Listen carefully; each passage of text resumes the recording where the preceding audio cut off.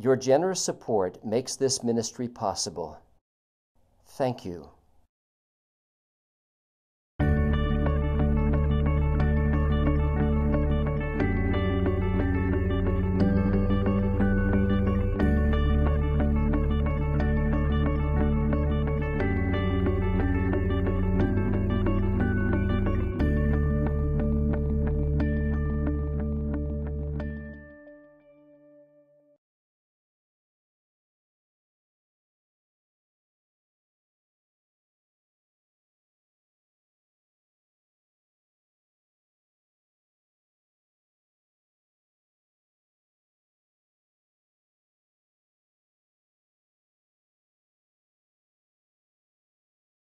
Father, we do thank you for the minds you've given to us. We thank you for the information that you have made available to us as thinking beings in creation, in history, and not least in your word.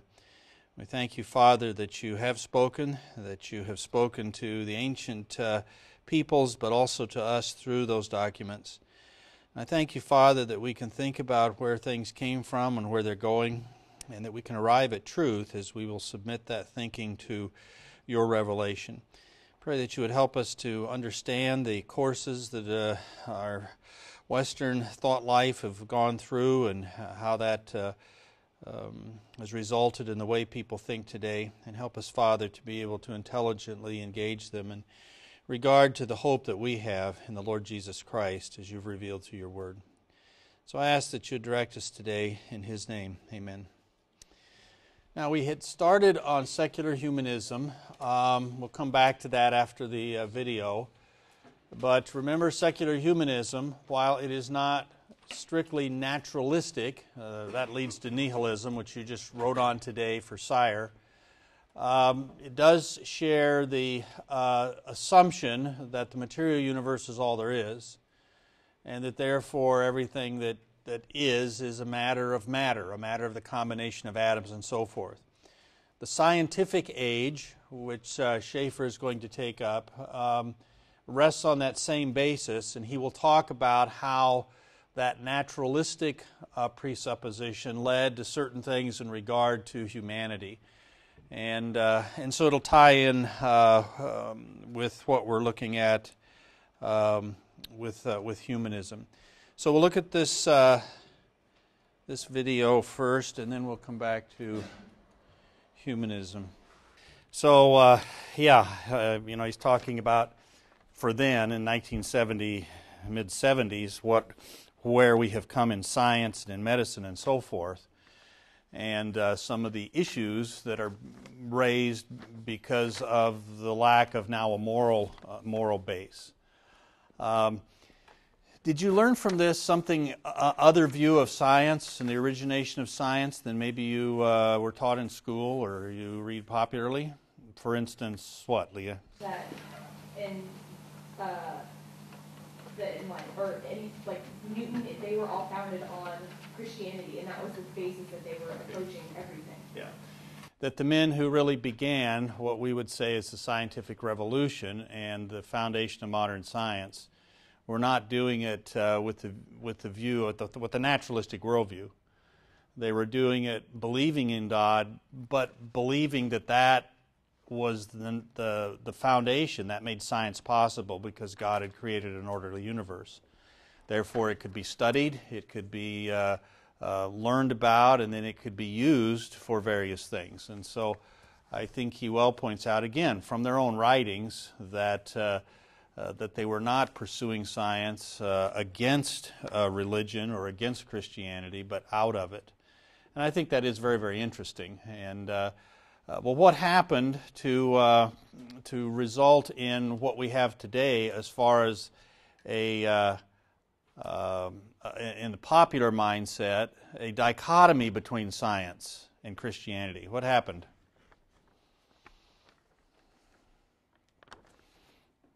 What happened? They viewed man as a machine. Okay, they came to view man as machine.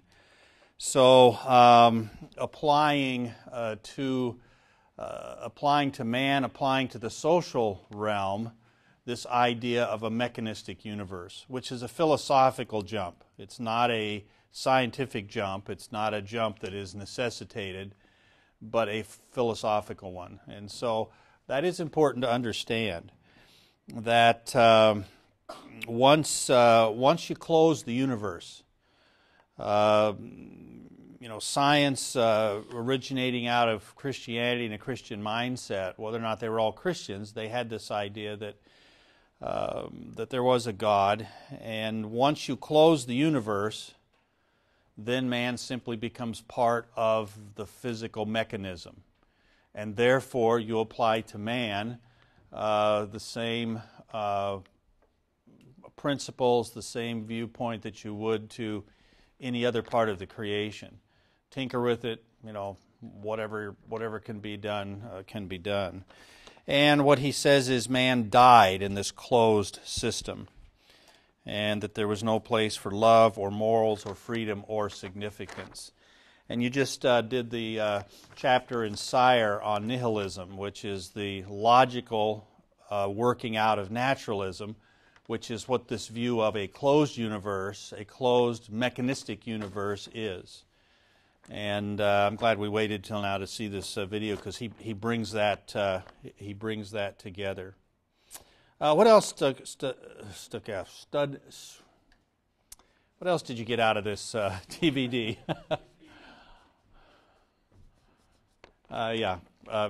Rachel, and then go ahead, Rachel. I thought it was interesting when we talked about science from the Chinese perspective and the Arabic system, but it didn't come to anything because it had the wrong basis. Right, yeah. And the whole thing of cultures like Chinese and Arabic, which had a different view, and he actually quotes a writer that they didn't have a view of the reliability of the universe because of something there making it reliable, so science never really developed. Yeah, I think that is interesting. Anyone? I thought it was interesting when they were talking about like the birth control in the water, and those ideas sounded like so radical to me. But I think that they have like ideas like that today that we maybe be more sensitized to, that don't really sound that radical. Right. As I was listening like that, I was like, oh my gosh, I can't believe they never say that. But I think there are probably ideas like that, not this exact, the ones like that floating around that we wouldn't even really see. Right.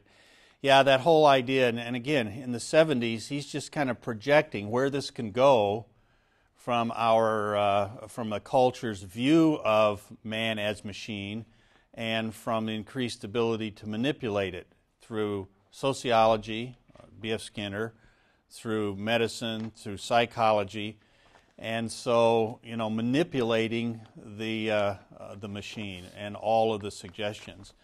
And we're there in many of those regards. And he talked about at the beginning of that segment how the world has come to a place where this ability to manipulate, an authoritarian manipulation, not militarily or dictatorships that the middle of the 20th century saw, but just through knowledge and through control. Well, where we are now compared to then, with the internet and media and that goes, I'm sure, far beyond what Schaeffer could even have imagined or even did imagine. But it was, he suggested that trajectory, and we've gotten there. What else stood out? It was interesting to me when you started talking about artificial insemination and kind of that, where is that line almost? When is it getting too far and almost starting to become sin? Yeah, and I've picked up on something. I don't know how many times I've seen this, but he talked about legitimacy. He talked about artificial insemination by husband and artificial insemination by donor. And at the time this was made in the 70s, that would have actually, by law in Britain, resulted in an illegitimate child. Is there any Western society that has the concept of illegitimacy anymore? No.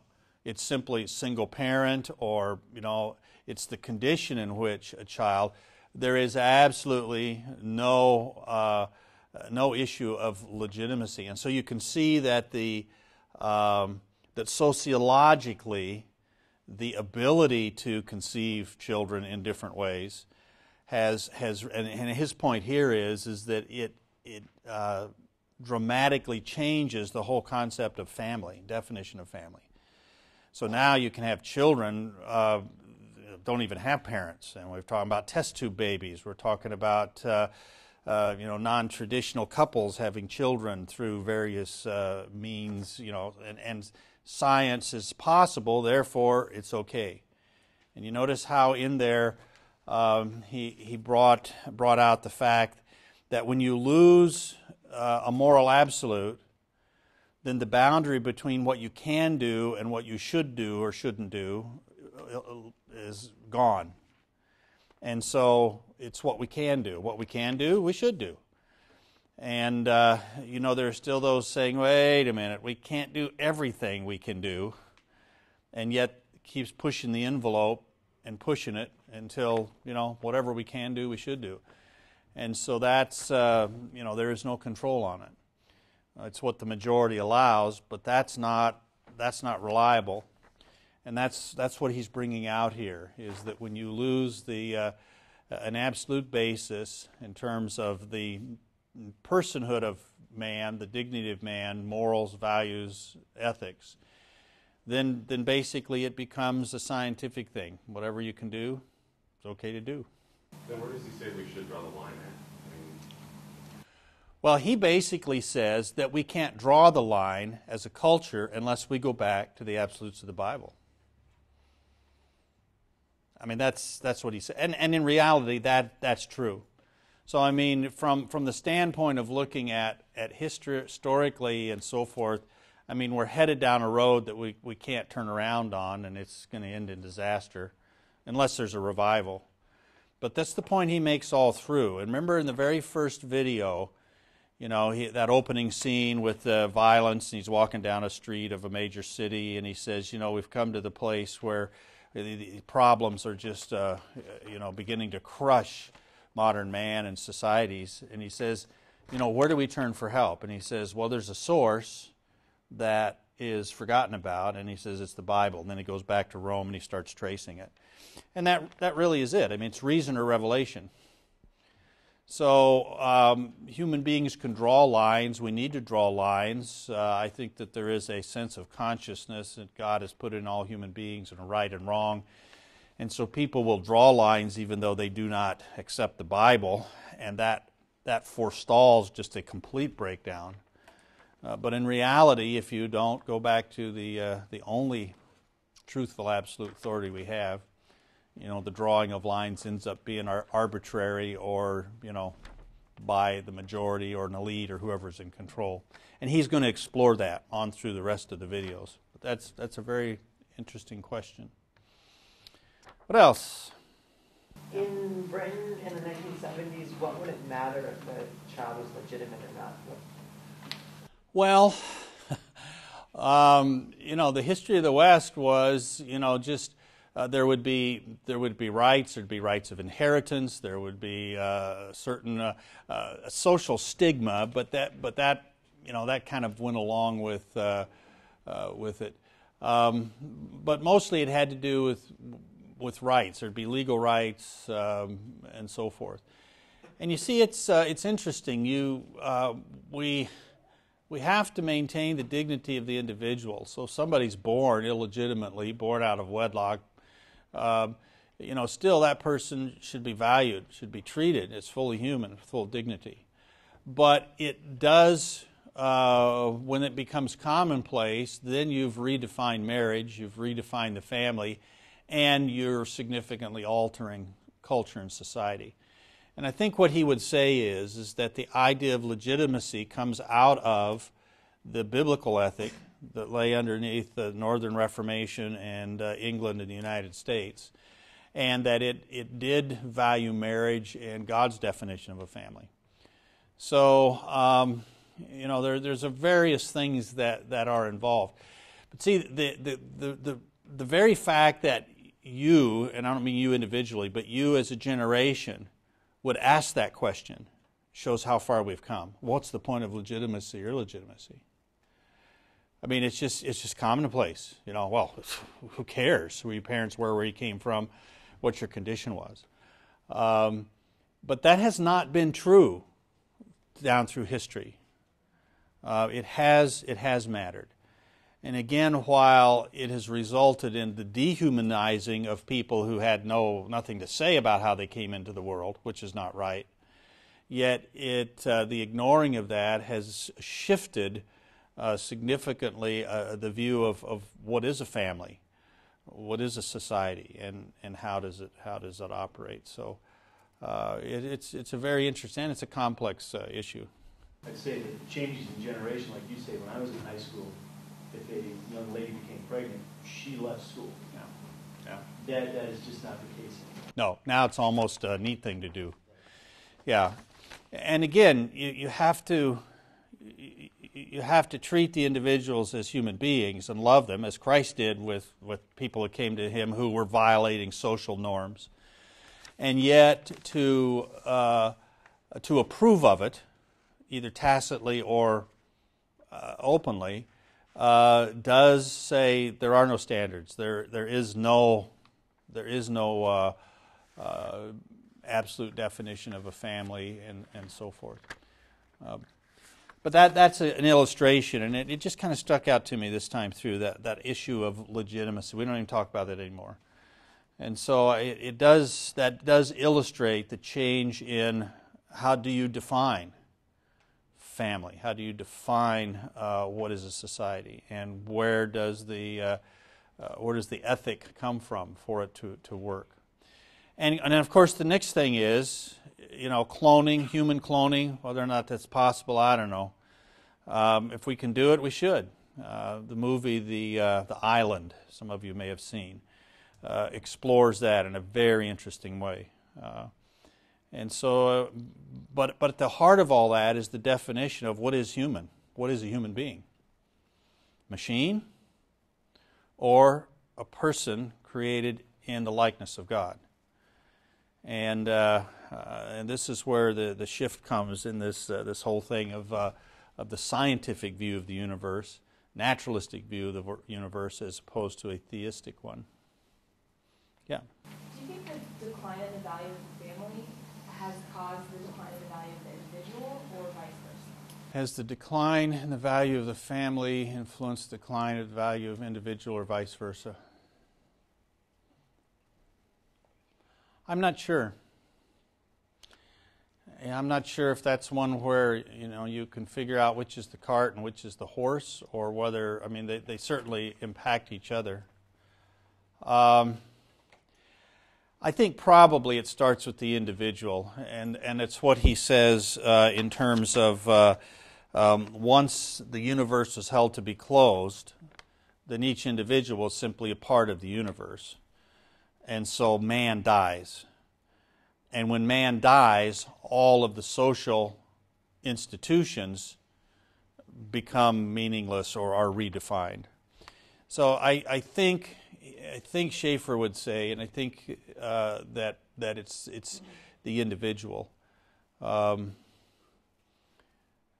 therefore, if the individual is this, then those categories no longer are valid, no longer work. So in other words, you got to start with God, the individual, then the individual in terms of how God says individuals should be. But that's the first time I've thought about that, per se. Okay, anything else before we move on? Yeah, Jason. When you started talking about how we basically been conditioned to accept a lot of what science is bringing about, made me think about how like a lot of the people's like aversions to believing what the Bible says, because a lot of the stuff that we've been taught as kids to be absolute, nowadays are just kind of theories almost. That the Bible is dismissed because people are being taught that there are things that are absolute that are really theories. Yeah, and science is the thing. Science is objective. Science is truth. Science is the only thing that can give us truth. Those kinds of things are really in the popular mindset. And once you buy into that, then you've made your decision about what the Bible is. Well, the Bible isn't truth. The Bible is philosophy, or the Bible is people's ideas, or the Bible is mythology. And so I think it's important to understand the proper relationship between science and religion, faith, the Bible. And that's why he starts this with going back to where Western science came from. It did not come out of a hostility to the idea of God or absolutes or Christianity, but it arose out of a positive affirmation of it.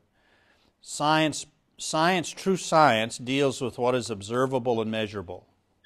When it goes beyond that, it's philosophy or religion.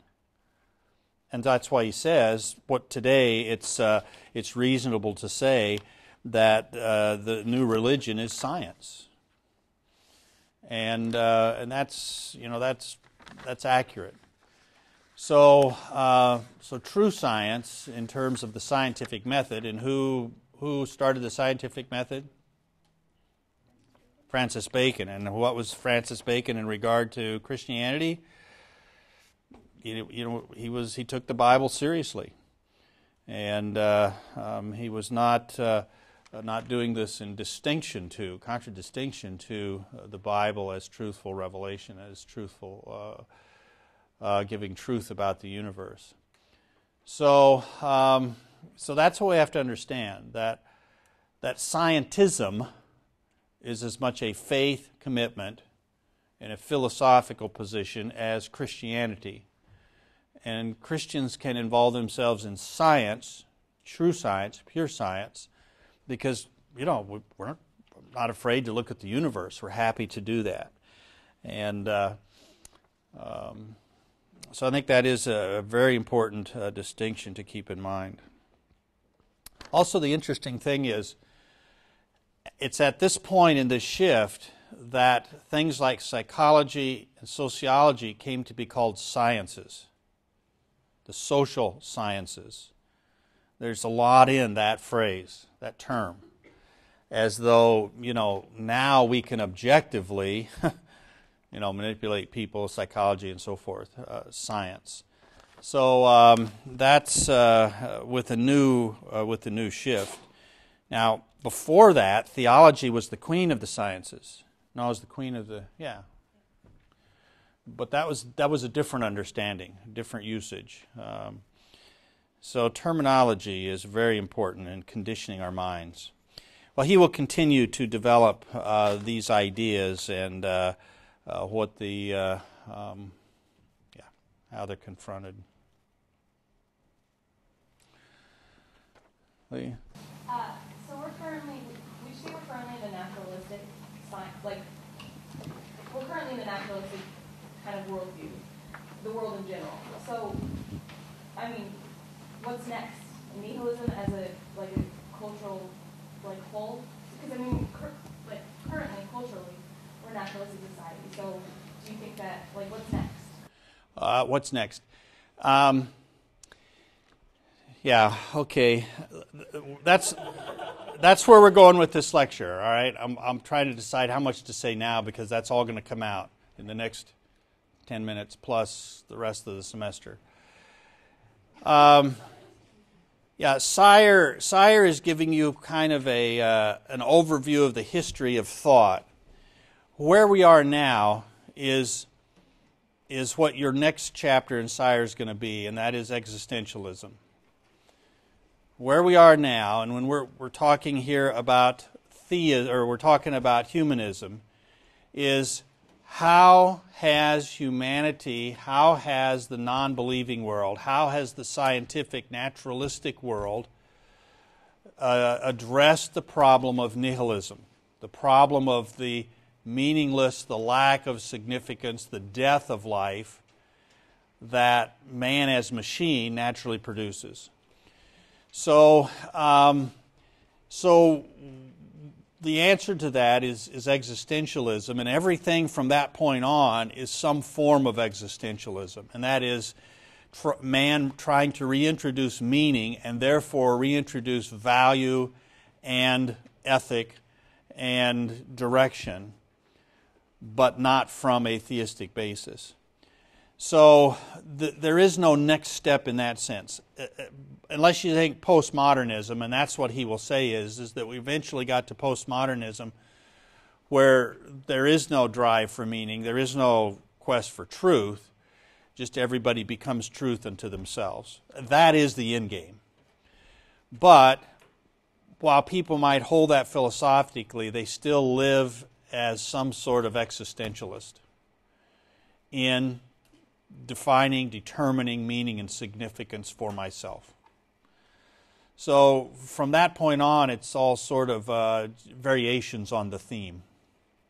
And I think we'll see that as we carry on through the semester. Okay, let's go back to your notes on humanism.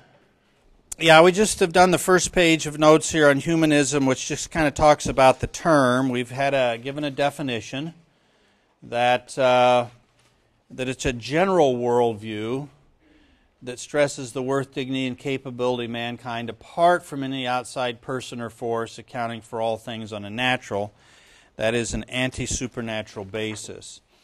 And because there is a very definite group of that calls themselves the American Humanist Association, I've just started with that document. I want to finish that today, or try to finish it today. And this was the opening statement, and I've just gone and given you exactly what we have here.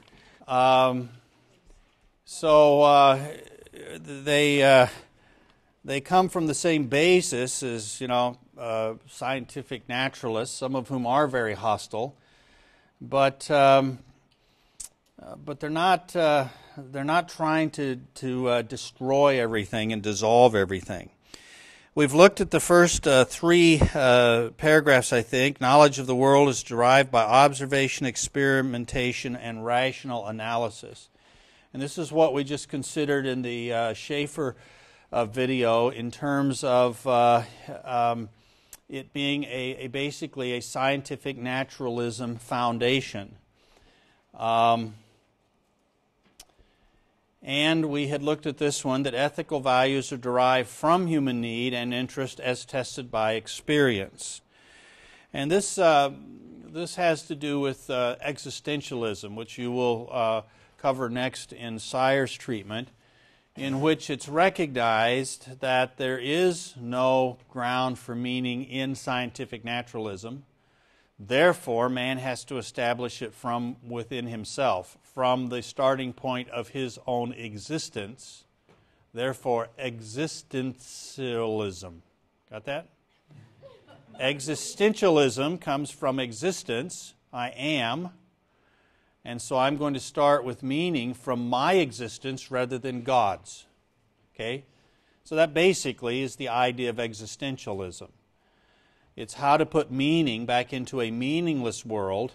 That is what a purely mechanistic, the world is a machine view leads to. And that's what you just read about in nihilism. So that's, humanism is the street version of this. It's how people conceive of this. And so there are going to be ethics and ethical values. Now, did we start this one? I think we did. Life's fulfillment emerges from individual participation in the service of humane ideals. We aim for fullest possible development and animate our lives with a deep sense of purpose, finding wonder and awe in the joys and beauties of human existence, its challenges and tragedies, and even in the inevitability and finality of death. Humans rely on the rich heritage of human culture and the life stance of humanism to provide comfort in times of want and encouragement in times of plenty. So it is stated in their philosophy, in their basic ideas, that this is a positive view of life.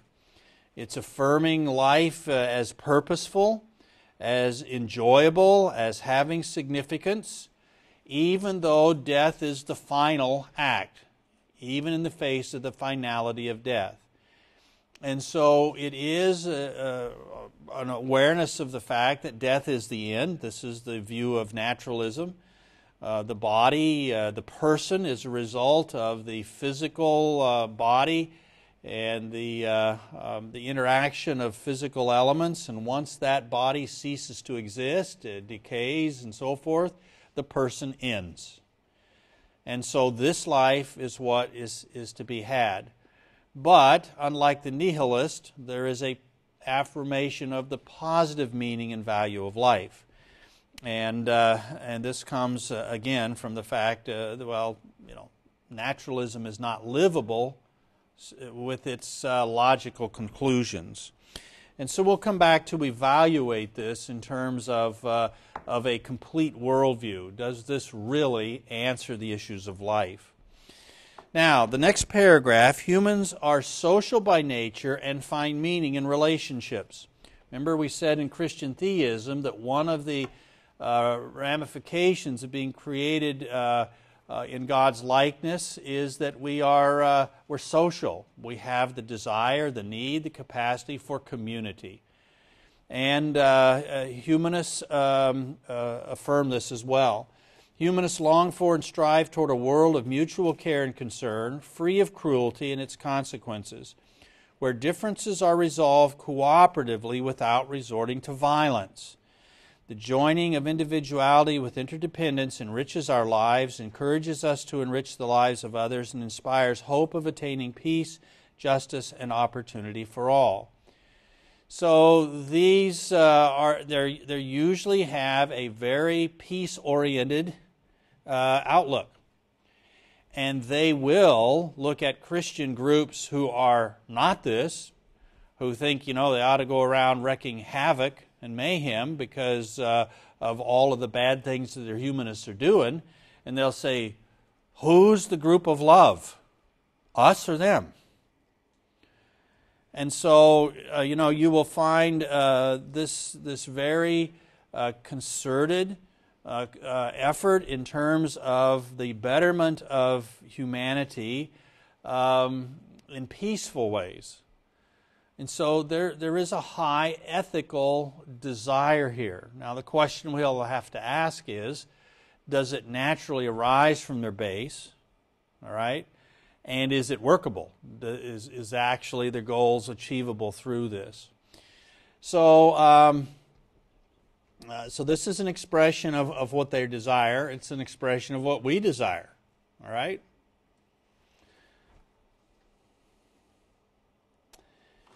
Next to the last fundamental statement. Working to benefit society maximizes individual happiness. Progressive cultures have worked to free humanity from the brutalities of mere survival and to reduce suffering, improve society, and develop global community. We seek to minimize the inequities of circumstance and ability, and we support a just distribution of nature's resources and the fruits of human effort so that as many as possible can enjoy a good life. Well, yeah, that sounds like the agenda of a lot of groups that we would look at and say, well, they're goody-goody, but they don't really take realities of life to heart and so forth. But they do point to the fact that there has been progress in the human race. That there are many countries where there is not war. You don't have to walk around fearful of everything. Maybe not in every community, but in countries. That societies have been improved. That there is a sense of the global community coming together. Now, the thing that we would probably say is, yeah, but you're ignoring a lot of the bad stuff too. Are we really on an upward trajectory? Or when you take everything together, is the world more coming apart? Is there more? Is violence increasing faster than goodness? So again, it's what parts you take and how you integrate the totality that we will have to examine. And also notice here that the goal is not just individual salvation or individual, going beyond. It's humanity. And so what we will see is that the hope of humanism lies not in the eternal extension of life for the individual. It lies in the continuation of the human race and the ultimate betterment of the human race. When I die, I'll be gone.